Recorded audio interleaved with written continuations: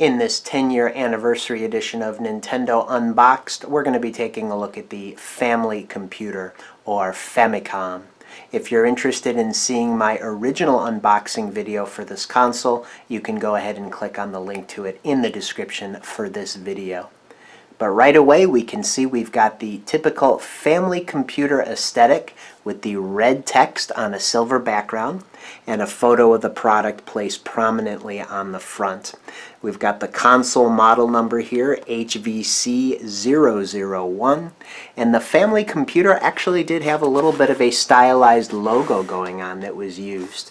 Things that were part of the Famicom family of products. And up here, the title, we've got a little bit of a description here of what would be included in the box. So we'll see those components once we get the lid off. And then the title here is presented in both Roman characters and kanji and katakana. And then that Nintendo logo that we weren't quite as familiar with yet, or familiar with at all in the United States. This was 1983 when this was released.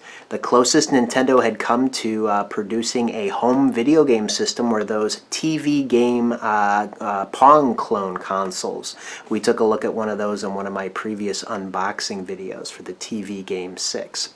So this was Nintendo's first foray into the TV home console market as far as a proper console goes with interchangeable cartridges.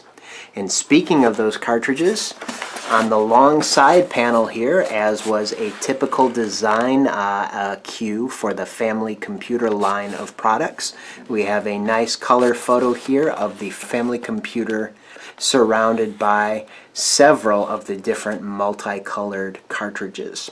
They wanted to kind of send home the message that, yeah, this isn't your standard Pong clone console that just has variations of one game. This offered a whole different experience where you could swap out the cartridges and play several different unique games. So those are the cartridges, or cassettes as they were commonly called in Japanese. As we turn it over to the short panel here, we've just got the branding in text along with a little bit of information here about the family computer family of products here. But then here you see the copyright of 1983. Those design cues and photos repeat on the other long and short sides, and on the bottom we just have a block of styrofoam that was pretty standard as far as the Famicom and Super Famicom products were concerned in regards to their packaging. Everything was kind of protected within a styrofoam block, and it was just covered by an outer cardboard case. So as we remove that cardboard case, we see what was included with the original family computer, or Famicom. We'll take a look at the documentation first. Several things included in this bag of documents. We'll start off with the very unique manga instruction booklet. One thing that I really enjoyed about the Famicom and disk system accessory, and maybe some other things, I'm not sure, I haven't seen manga outside of the Famicom and disk system pieces of hardware by Nintendo, but they included a manga, which is kind of a kid-friendly version of the more technical instruction manual that was also included. And we'll take a look at that. But I believe that the purpose of the manga was to be kid-friendly and present pretty much all of the same information in more of an engaging story format. And this goes into a tremendous amount of detail, right down into some pictures of what the internals look like. Because I know when I was a kid, I loved trying to take things apart and seeing what they looked like inside. And that's not always the best practice if you care about your electronic equipment working. So I think they wanted to try to eliminate that temptation for kids in the manga, and of course explain to them how it works. But it opens up with a story, it looks like, of a boy who might be attracted to a girl. The story continues on and probably eventually ends with them playing Famicom together. So I'm not going to go through and spend lots of time on the manga here, but what I will do, like I did in my original unboxing video, is I will put scans of this manga at the end of the video so you can watch them. Oh, and yep, there is the diagram of the internals of the system there. So lots of, and even a cartridge. They take a cartridge apart for you as well. Very technical in this kid-friendly storage. Talking about picture processing unit and the CPU. Wow, this really gets into the nuts and bolts of how things worked. But we can see that the story of the boy and the girl continues on throughout the manga here. Really, really neat way to present the information to kids, who were pretty much the target audience for the Famicom. So that's the manga, and again I will put scans of it at the end of this video so you can see it in more detail. Also included, like I said, was a pretty standard instruction manual here. So here we've got Famirii Computa, so Family Computer, HVC001, again is the part number, and then the kanji for the word Nintendo. Interesting that they use the kanji for the word Nintendo here in the manual, and then they have their stylized logo on the box. You'll probably see that kind of interchanged between several of the things that we take a look at here. But opening up the manual, yeah, lots again, lots of those technical specs, not presented in nearly in an engaging way as the manga. But they are showing you how to hook up some of the peripherals, such as the family basic keyboard and then the zapper gun, both of which would go into a front EXT port because the controllers on the Famicom were actually hardwired. You could not detach them unless you took the system apart. And even then it would require some know-how and some extra length of cord and knowing how to splice things together to make them longer or even detachable. So they were meant to stay connected to the system, and any other peripheral you wanted to use would interface with the front EXT port. Then it goes on to show you how to hook this up to your TV via the supplied RF or radio frequency switch, and we'll take a look at the one that was included with this one. And this is one of the rare pieces of Nintendo hardware that included an AC adapter. Many pieces of hardware from Nintendo, starting with the Super Famicom, I believe, did not supply those. You had to buy them separately because I think they were figuring that, hey, you already own a Famicom, most likely you're upgrading to a Super Famicom, you can just use the same AC adapter. And we're actually starting to see that now here in the United States with cell phones. A lot of cell phones aren't coming with the brick because there are so many in the environment already. So actually a smart move. All the different ways that you could hook the RF switch up to the TV. Not going to see any HDMI here for sure. Not even going to see composite video. This was released in 1983 when radio frequency was pretty much the norm for any sort of external peripheral. And I already explained a very rudimentary way of how that worked. Radio frequency broadcasted over a particular TV channel. So it's not a direct connection necessarily like composite or HDMI.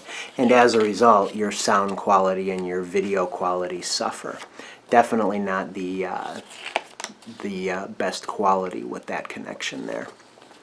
But yeah, again, lots and lots of text and some diagrams, even going as far as to how to strip your coax cable, I guess. And I don't even know why you would need to know this. I've never had to make any modifications to any of the coaxial cables I've used for making video connections. But hey, that information is in this manual. They go in much, much detail, even in the kids' manga.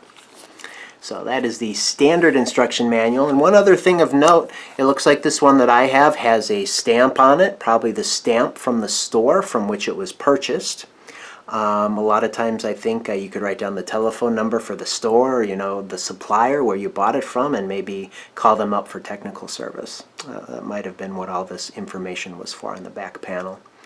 But one thing that is also pretty typical of these Nintendo products is there's a sticker with the serial number on the back, and then the actual hardware itself is going to have that same serial number sticker on it. So for collector's purposes, you'd want to make sure that your serial numbers on your console and then on the instruction manual are that they match. You wouldn't really want a mismatched instruction manual.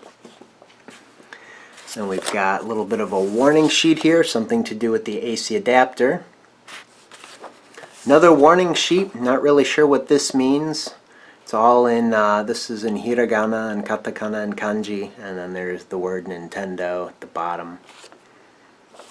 And then another sort of warning or information sheet. It's pointing out here the EXT port for some reason.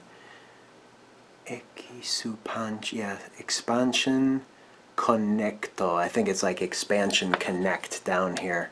Not sure why they're pointing it out in this little leaflet when it was already mentioned, but if you speak Japanese and can clue me in at all to what this one is talking about, let me know in the comments. I'd be curious. So that's all the documentation that was included with the Famicom.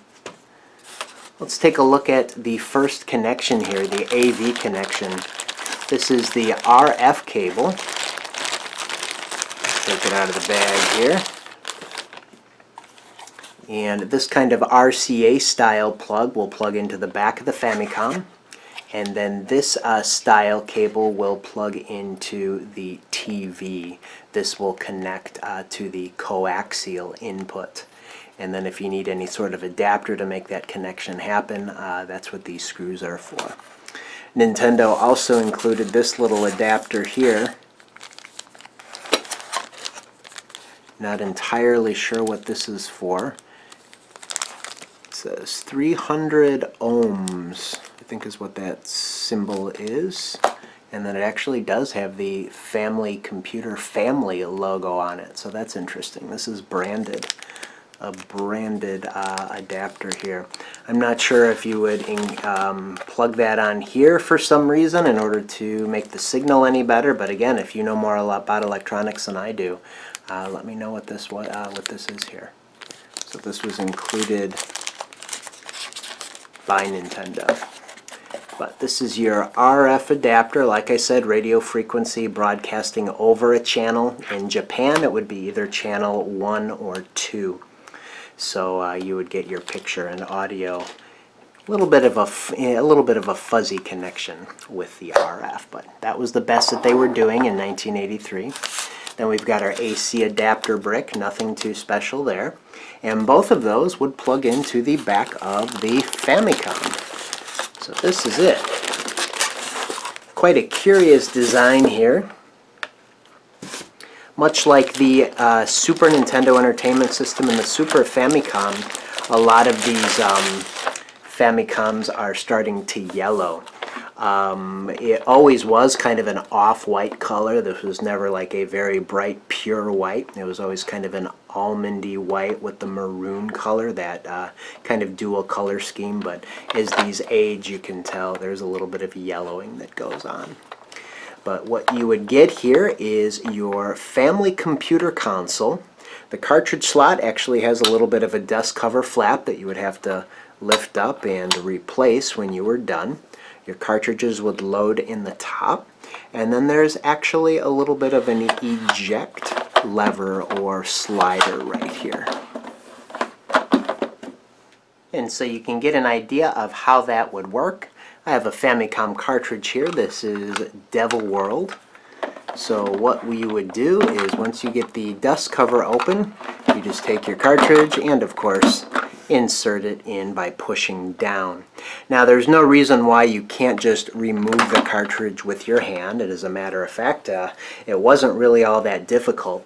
I think one of the reasons that Nintendo included eject mechanisms on the Famicom and Super Famicom may be because of how, in my opinion, and in the opinion of some of my friends as well back in the day, how difficult it was to remove Atari cartridges. I mean, you didn't struggle, but it certainly wasn't the easiest experience. So I think maybe just to make it all that much easier, they included the eject. And before I show you how that works, I'll show you what's going on in here.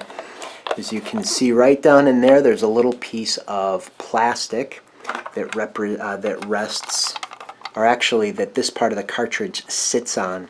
And what it does is, since it's in the shape of a triangle, it acts as kind of a wedge. And as you push the eject lever up, you can see that the piece of plastic also moves up. It kind of, goes up that angle of the triangle shape. And then on both sides, that's going on both sides here, that pushes the cartridge out of the system. So you've got your cartridge inserted, push up, and then the cartridge is removed easily. But not all that much more easily than just pulling it out with your hand, which you certainly could do. We've got some warning or informational labels here on the side for your power switch. You turn that on. There's a little bit of an orange sticker there. No LED on this particular version to let you know that it's on. Just the orange sticker. And then the reset button that pushes down so you can restart your game.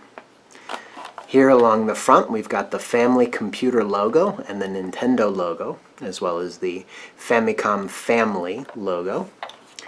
Here you've got your EXT port. It's currently got the cover on it, but if I remove that, it's got a several pin connection there for things like your family basic keyboard or the zapper gun. Those are some of the things we saw in the instruction manual.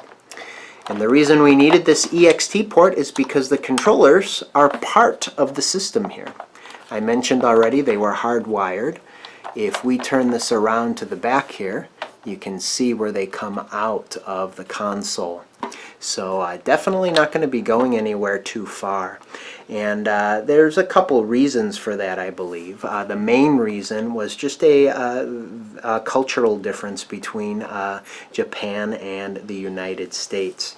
The controller wires we got for the Nintendo Entertainment System were much, much longer because at that time, and still to this day, even though we don't have wired controllers like we used to, we would put our video game consoles on an entertainment center that was set back far from the couch or sofa that we were sitting on.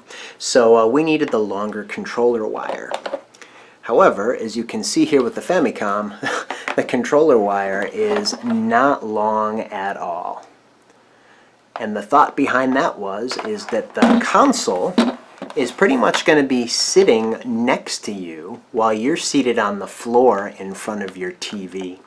So what you actually have are very long cables for your RF switch that would plug into the back. So you could take the console off your TV or off a shelf, put it down on the floor next to you, and then have it right next to you as you play. So that's why we see the very short cords in the hardwired system. However, Nintendo, once the Super Famicom would come out, they would make one change there, but still kind of stick with the short controller wire, and that change was having detachable controllers. The Super Famicom does have that, but they still have the short wires. So as we take a look at the controller here, it looks very similar to the Nintendo Entertainment System controller. One of the main differences is that it's very curvy. We always say that the NES controller was sharp, and after many hours of gameplay it would become painful to play because that corner was kind of digging into the palm of your hand, but that's certainly not the case with these controllers. They're very rounded, and one of the reasons for that is this lip that kind of runs around the edge of it, and that's so that it can seat inside the console. And by having that lip, you can't pull it forward, you can only pull it up and out there. But you have your D-pad, select and start, and A and B buttons.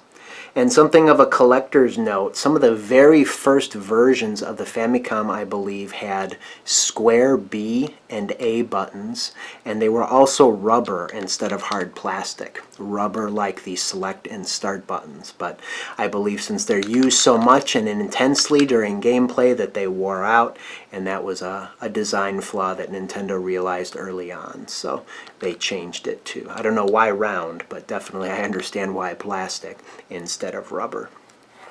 The other thing that you notice is that the controller wire comes out the side, which is interesting. We were always used to having it come out the top, which makes more sense to me because you kind of have to find a way to get the wire to go between your fingers as you hold the controller. But once you get used to it, that's not that big of a deal. But you see this controller is clearly marked as Roman numeral 1 or player number 1 because along the other side we've got the controller for player 2. And this one actually does look quite a bit different than the first player controller. As you can see, there's no start and select buttons. I guess they figured that the responsibility of starting the game and selecting the one-player or two-player option would fall to the person who had the first player controller. So what we have on this one is a microphone, which is very interesting. There's also a volume slider for that. And the microphone wasn't used all that much. It was a feature that they did not carry over to the Super Famicom or even the redesigned Famicom AV, which I've taken a look at in Nintendo Unboxed, and of course we'll revisit in the 10-year anniversary here. But the microphone feature wasn't used too much. The most notable time that it was used was for The Legend of Zelda, when you had to scream into the microphone to make the loud noise that one of the creatures disliked, and then that would help defeat that creature. But that is the two-player controller, or player 2 controller. Also rests in the console just like the other one. Take them out so that we can turn the unit over here. On the back, not too much of note. We've got this kind of maroon aesthetic going on here, the off-white on the top and the maroon on the bottom. The serial number sticker that I mentioned that should match the serial number on the sticker of your instruction manual. We'll take a look at mine. We've got 1621400, so those do match. And then the other thing that I want to point out is kind of a collector's note. Much like for the controller, those rubber square B and A buttons, I believe some of the very first Famicom consoles had a smooth bottom panel here. This has kind of a texture on it. So that's just a little bit of a design variation to be looking for if you're in the market to pick up a Famicom. So there you have the Family Computer, or Famicom, released in 1983 in Japan by Nintendo. I hope you enjoyed this unboxing and will stay tuned for all of the other content that I have coming at World of Nintendo, especially the redone unboxings as part of my 10-year anniversary celebration of the Nintendo Unboxed playlist. You might be aware that I am reshooting several of those in an attempt to improve some of the video quality there. So take a look at the upcoming calendar and definitely stay tuned after this video if you're interested in seeing the scans of the manga manual.